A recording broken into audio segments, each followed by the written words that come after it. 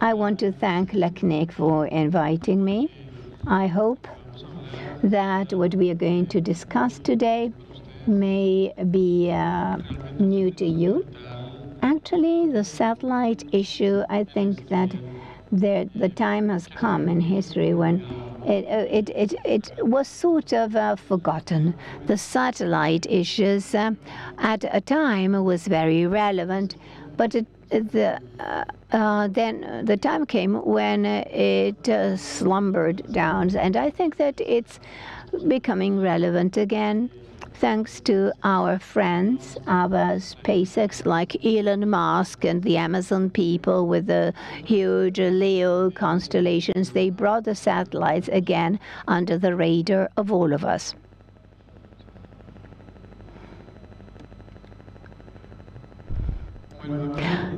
Just as a brief introduction of our company, this is not a commercial issue, but we are part of the Eutelsat group based in France and recently partly in the UK. We have 36 geostationary satellites and 634 low Earth orbit satellites. And this is very important because traditionally the geostationary satellites are the ones that we've always known, 36,000 kilometers high, and they are rotating around the world at the same speed that the Earth does. So we apparently they seem to be still not moving. That's why they are called stationary. They're so important for broadcast, and DTH is the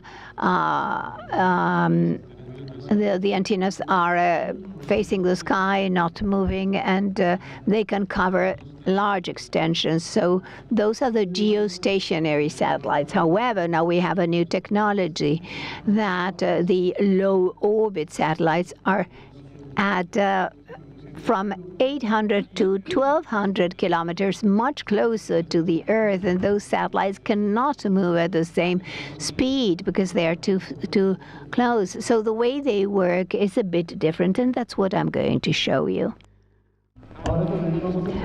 So we'll now be hearing a lot about multi-orbit connectivity. Multi-orbit connectivity states that even though you might think that low Earth orbit might replace the GEO satellites, the situation is not exactly like that. Each has its own niche, each has its own functionality, and the new option will add on to what we already have. Many applications that were working in GEO will no longer do so and will go over to LEOs. But this does not imply that geostationary satellites will be forgotten. Incluso nosotros como Eutelsat. And even at the organization, we are considering a new geostationary satellite for 2027. There's a FlexSat satellite, and other satellite operators like GEOX recently launched the third version of the satellite. So the traditional GEO satellites will continue to be part of the ecosystem. But we at OneWeb decided to buy low orbit constellation of OneWeb. This was created in 2019 in order to, as satellite operators, provide solutions in the two orbits. So as you can see on the slide, you have the GEO satellites at 36,000 kilometers and the LEO satellites with the different applications.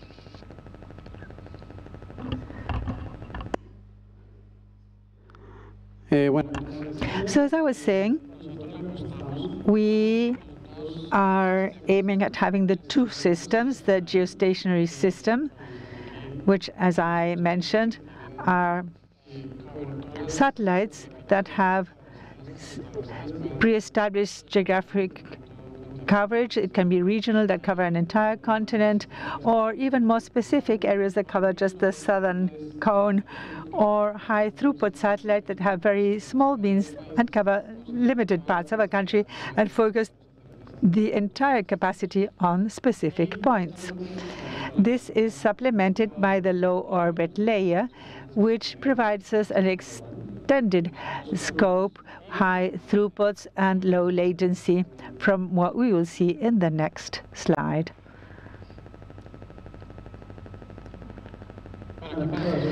So to give you more general information, as I was saying, we have a series of geostationary satellites all over the globe. They are positioned along the equator, and for the other operators, all traditional operators of geostationary satellites have the GeoFleet on a fixed point over the equator.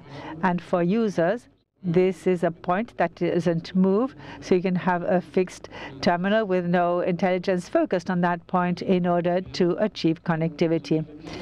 In the case of GEO satellites, traditionally, what operators used to do is to have a teleport on Earth to teleconnect with the satellites and provide service to the different users, whether broadband services or mobile phone services, business services, services to vessels or airplanes. So that was more or less the scheme. Monta su telepuerto.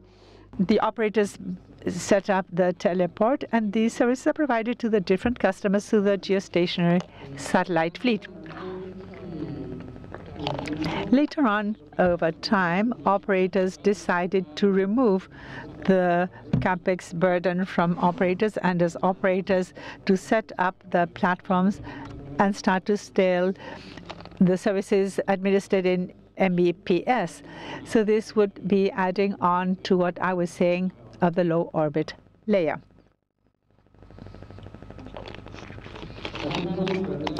So now I will share you the architecture and design of a low orbit network. This is a typical one we have at OneWeb.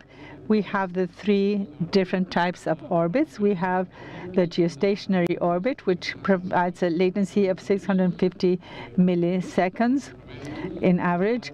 Then we have the MEO orbit, which is between 5,000 and 12,000 kilometers height. The latency is 200 milliseconds. And then we have the LEO orbit, which is between 800 and 1,200 kilometers, and gives a latency of 100 milliseconds, depending on the location of the terminal.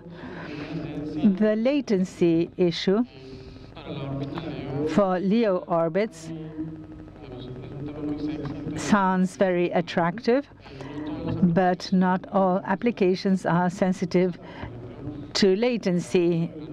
For example, for mobile phones, we're working on Ku band and Ka band for many years with latency of 150 milliseconds, Sin embargo, hay otras which is imperceptible for people who are speaking. But there are other that are more latency sensitive, like banking. And now that we are having the IoT and autonomous vehicles, the issue of latency of 150 milliseconds can be of key importance. Further topic, which might not be that critical, is in the case of gaming. You know that a 600 milliseconds ping might imply that they killed you. So for gaming, for banking, for stock exchange, latency is very important. So that you can understand how the general architecture of the system works, we have here the device of OneWeb that has been approved with everything that you have behind. So this would be the end user. And in the end, we have what is provided by the operator. dar, digamos, un punto importante. So an important thing is that as OneWeb, we don't reach the end customer. We have distribution partners because we focus on what we have in red here in the middle. Similar low orbit services such as Starlink, you can directly access the website and purchase the terminals and obtain the internet service. But we don't work like that. What we do is to make the distribution partners the satellite constellation available, the one we have in the space, and this is delivered in a point of presence. This point of presence, the distribution partner includes internet or can also provide interconnection with a client's core or with a private network. So this constellation is therefore quite different, because in the event of not having internet, in none of these points along the chain you access internet. So banking applications, for military applications, for a client that wishes to preserve their private network, or for mobile networks that don't wish their traffic going through the internet, OneWeb offers these constellations. So what we offer is that once the equipment is connected to the network, then communication between the equipments and the satellite constellation is done through the Ku band, and with the different gateways, it's done through Ka band. Over here, we see the SMPs, which are the satellite network portals. These are stations, these are teleports located strategically around the globe to provide interconnection with the satellites. So this goes through the private MPLS network and then the specific points of presence. And in the case of distribution, this is done with the distribution partner. And if you wish to have internet, then it provides connection to the internet through the distribution partner.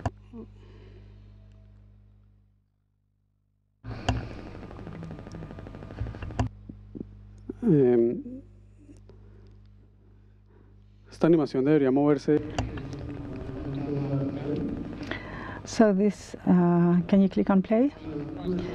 So our constellation, the OneWeb constellation, has 634 individual satellites. As you see, this is a polar constellation. It goes from north to south and from south to north, depending on the path. So it has 12 planes, which have been divided through the different longitudes on Earth. Each of these has about 48 satellites per plane. Overall, 576 active satellites. The other satellites are backup and have the payload turned off so as not to waste power. Each plane is separated by 4 kilometers so that there is no interplane connection. And this is particularly important when they reach the ends of the Earth. As you can see in the animation, the closer to the poles, the satellites get closer, and when they go through the equator, they are more spaced out. So that is why the planes have been separated to avoid these collisions. The highest plane of these constellations is at 1,219 kilometers, and the lowest at 1,175 kilometers. The other constellations work in a similar way. This depends on the height. So depending on the height, you'll need to have more satellites to provide global coverage. Now, because we have a 1,200 kilometers height with the 634 satellites, we can provide global coverage. However, the SpaceX Starlink constellation is at a lower orbit at 800 meters, so they have about 5,000 or 6,000 satellites. So this is the minimum required to cover the entire globe.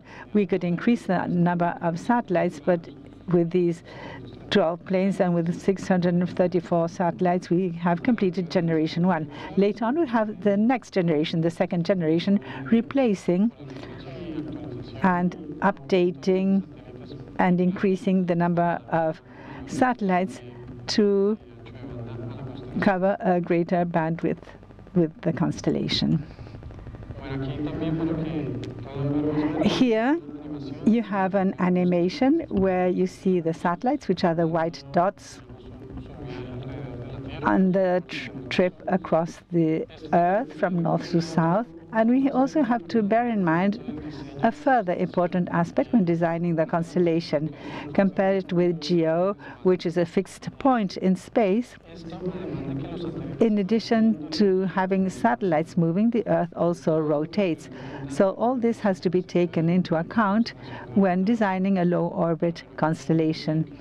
Here we can see that each satellite travels at an approximate speed of 26,000 kilometers per hour.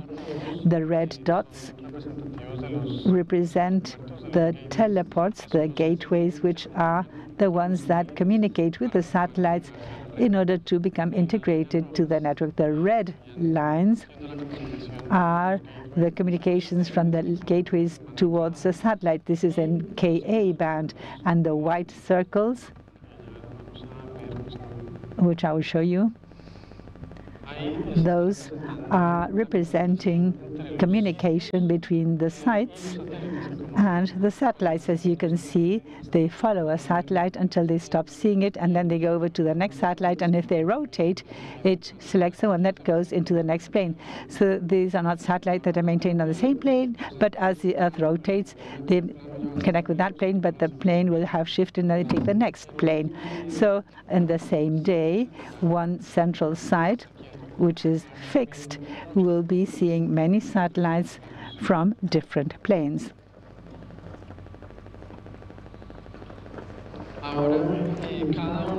Each of these satellites is divided into 16 beams. Each beam of these satellites is active during about 11 seconds, and then it goes on to the next beam. So after 2.3 minutes, it goes over to the next satellite.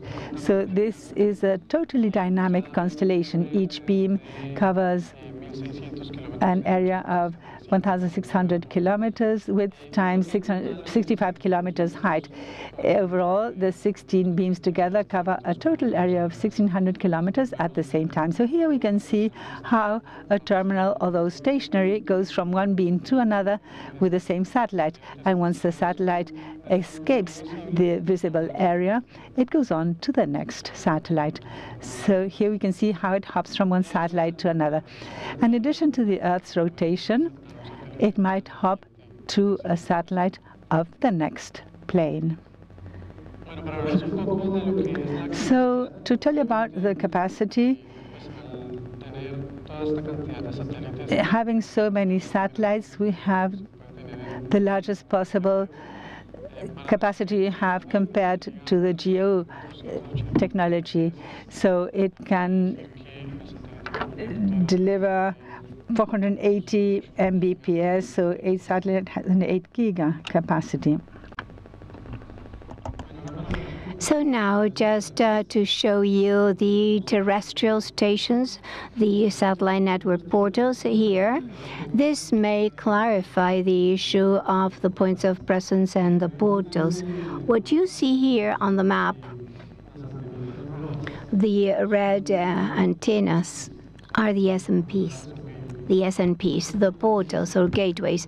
These are the ones that are intercommunicating with the satellites to integrate them in the MPLS network. And the number one doesn't have the satellites in the space do not intercommunicate. So in order to get integrated to the OneWeb network, they need an associated gateway.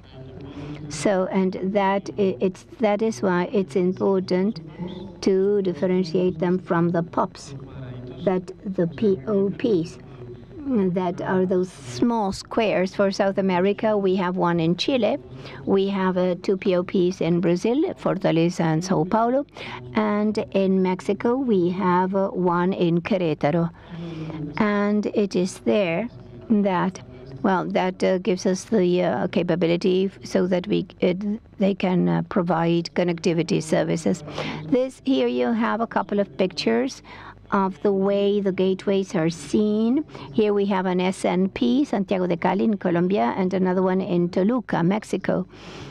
So these are antennas that are tracking the satellites into different planes. These are constantly moving, tracking all the satellites, and when they finish it's 16 antennas for each gateway, and they follow the different planes so that to make sure that they cover all the satellites that are hovering above the area. So I hope that with everything I mentioned, that the Earth is moving, the satellites are moving, etc., That may help you understand this slide. What I'm showing here is for Paraguay, the gateways that provide service to it. That is, depending on where the satellite is going through, it might be closer to land, the gateway in Arica or Santiago, those are the red triangles, than the teleport of Petrolina or Marica. So it's not that the same point is landing in the same gateway. At the end, we all concentrate that in just one point of presence. In the case of Paraguay, it's in Sao Paulo, and it is there that we collect all the connectivity. But if, for instance, in this slide, an average for Paraguay, we have 10% of the time a station in Paraguay would receive the gateway that would receive the connectivity would be in Santiago, which gives 60 millisecond latency. 42% is landing in Brazil, which gives an average latency of 16. And then Marica and Petrolina. So you see that the average time is 121.8 milliseconds. That's the latency between the user's terminal and the point. And if there's an additional private network from the teleport of Sao Paulo to the clients, well, you need to add the latency, but what corresponds to the satellite is 121 milliseconds. Now, we prepared more. Well, for Asunción, we have the same situation, but with a smaller latency. It's a bit under the average. Here, Asunción will only treat with Santiago, Marica, and Arica, and the average latency would be 96.41 milliseconds. Now, as to coverage, this is the coverage that we have at present with a teleport of Cali that was deployed early this year. We already have full coverage in South America. The only little piece that you see there that has no coverage is that tip in Brazil. And once we have an additional gateway that's about to be deployed, then that would provide full coverage. And this is the coverage that is planned for first 2 quarters of 2025. And you see the coverage. Well, these are political issues, but from our side, coverage would be 100%. So in terms of global coverage, satellite level, well, the issue is more to do with the installation of the gateways and legal and regulatory issues, as we see in other constellations. For instance, Starlink is very similar. They have global coverage, but because of regulatory issues, they can't provide services in other countries. And here in Paraguay, they entered 2 months ago. So we are starting to hear about Starlink and the low orbit technology. So I also wanted to tell you about the different user terminals. We have agreements with a number of vendors depending on the application, and with these terminals, these are dual down terminals similar to what you may see in ships, pontons and cruise ships, and because these are antennas that have satellite tracking technology, and these are the ones that we work with when the apps require a high throughput and high availability, because these are antennas that are 70 centimeters each, and we have an option of 130 centimeters where they have great gain and great performance, and for high throughput performance, that's significant. However, we also have a number of partners that have developed flat panel antennas. They are smaller, not those huge antennas that the dual dome. We have the whole issue of Kymeta and Hughes in Tellian. They have developed different antennas that are compatible with our constellation, and they are much faster to deploy, maybe sacrificing some part of the throughput.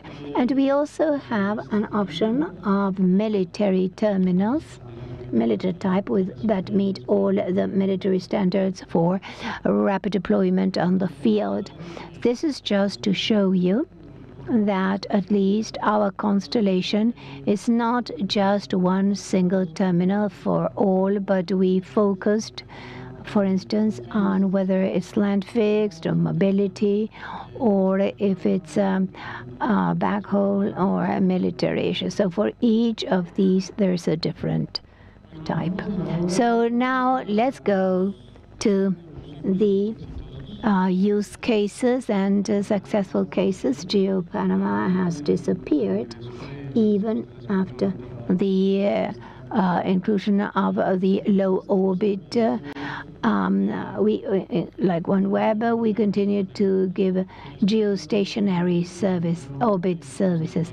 Here we have, with our partner Telefonica Global Solutions, we are giving connectivity to over 100 stations for backhaul for 3G, 4G stations, base stations connected in the most remote areas in Peru.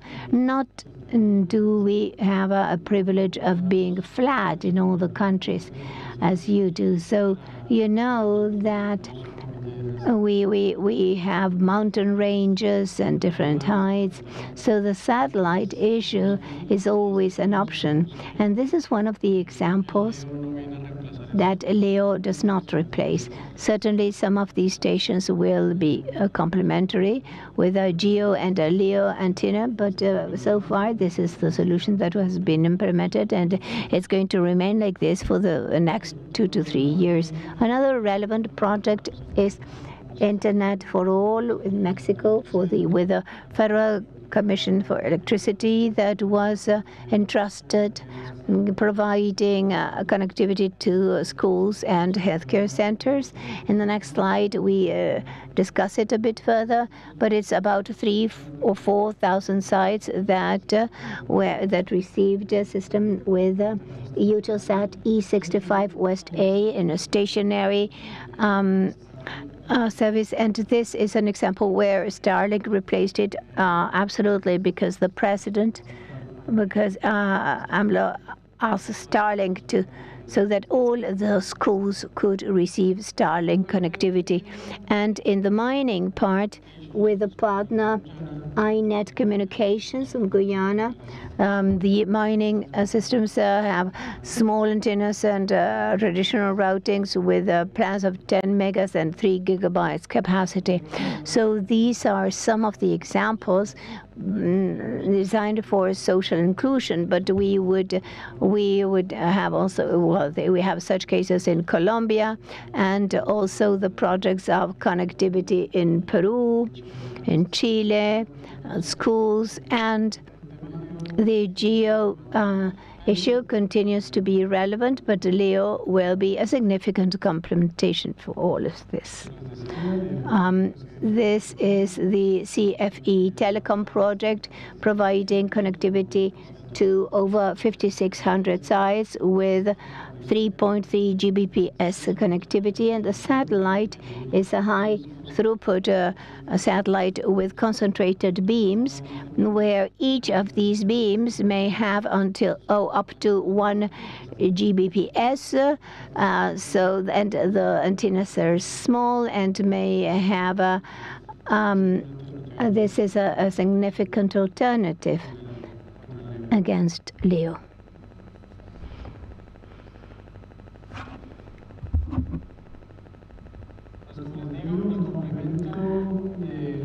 So the complement of the constellation, and usually the low constellations, Basically, here put it in 4, but we could continue. But this is for cellular backhaul, enterprise, mining, and trains.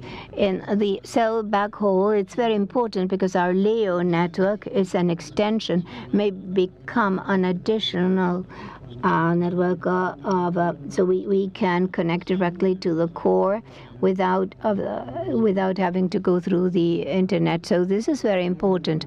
Obviously, as I said, cellular mobile connectivity helps you reach places where with other technologies it would be much more expensive. And we've tested, and we have 3G, 4G, and 5G technology. Enterprise, there was also access to a private MPLS network, and it's absolutely private with not going through the internet. And then in mining, it ensures quality of life with high velocity, high speed internet, and it can be used for mails and streaming and surfing the network, where the latency is not so critical, but using the LEO part for autonomous vehicles, data centers, telemedicine.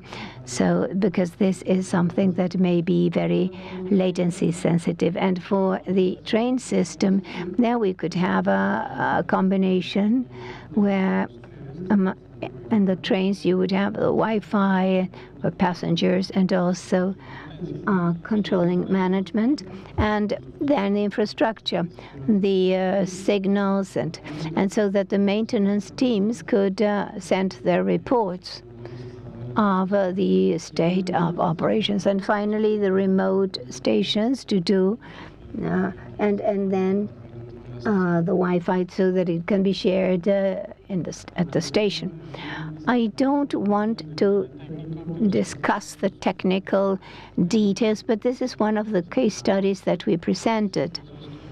It's for the Polsat, where basically here we are showing the different slides.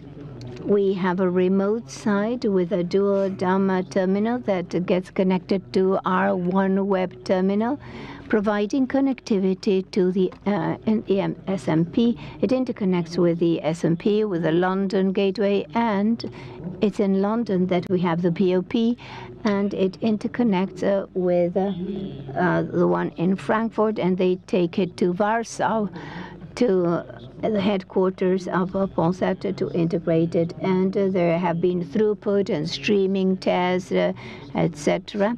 And everything has been seamless, and everything was done with Nokia and Ericsson 2G and 4G, even with the best effort plan, and the tests were successful. For the cellular backhaul, the options are diverse. We can use one of these antennae, a LEO antenna, as a repetition or backup through microwaves or fiber. These sites could be taken as a repetition site, and then to continue with the connectivity with the cluster. It could also be a virtual trunk if this were the only option. So then you have high capacity on this location. Then for smaller sites, these are the ones that we are using. This is a flat panel antenna. It has to have full visibility to the sky, so compared to the others where they have to be at an angle. For a smaller site, when you put a flat panel at the top of the tower, that's a perfect place. And finally, you have the cellular on wheels. These are mobile platforms that have an antenna at the top of the truck, and then you can deploy a mobile radio base in the event of an emergency. So having said that, I now finished my presentation. I think I did well with the timing. If you have any questions or comments, I will be happy to take these, and otherwise you have my contact information. You have Gustavo Mercado from the Space Agency in Argentina. I'm a member of ISOC, and ICANN. Congratulations, very clear. It's not so common to have orbit topology presentations and meetings such as these, and as I said, this has been most instructive. I share your opinion that this type of new technology and these companies that have come up in recent times, we had managed to achieve global coverage to provide connectivity from one pole to the other. And of course, this is very useful to provide connectivity to those areas where there is no connectivity. For example, fiber optics, mobile phone access, mountains, deserts, and in rural areas. So my question goes along the following lines. The largest number of users and businesses in terms of the internet business are located in the cities, along the roads, with a greater deployment of mobile telephony and fiber optics. So how will your company, or how does your company have a strategy to compete in the cities with your spatial technology? Sí, claro, digamos. Yes. Satellite technology has the aim of providing connectivity in those places where nothing else is available. So our focus, in order to not to compete, is to supplement satellite stations of the type GEO or OneWeb in the case of emergencies. Like I showed in the slides, you have a backup system or repetition system. So the idea, as I said, was that, for example, after September 11, we saw that all terrestrial problems were blocked. We have seen interruptions in the fiber optic wires and some cases where the connection was interrupted. So this allows us to have satellite backup in order to maintain basic communications priorities like voice communications, video communications. So the satellite part would be a backup supplement in those areas where terrestrial networks are already established. Thank you. I'm Douglas from Brazil. That was a great presentation. I'd also like to thank the LACNIC organizers for bringing such an interesting topic. My question is similar to what he commented, but you referred to the multi-orbit scenario, to the land devices. This also takes me to issues not only regarding multi-satellite orbit, but also multiple combinations, satellite with fiber, with mobile telephones. That is something that I'd like to ask you how you solve that. What are the protocols you use? It might be SDN1. What is the backbone for routing based on the loss in latency? So what is the technical part behind all this? As Eutelsat OneWeb, we are developing internally our own solutions, but this hasn't been fully developed. Right now, we have based ourselves in the distribution panels that offer the final solution to customers. Now, one of the advantages and for the enterprise solutions is to use a terminal that has already been developed. It is at the testing stage and about to be released. These are multi-orbit terminals. So right now we have terminals that are already active that can have two types of satellite connectivity plus LTE connectivity, but only LEO satellite. If I want to have a GEO, I have to put another antenna and then SD1 to do load balancing, and also depending on the type of parameters you include. For example, latency, availability, better signal, and so on.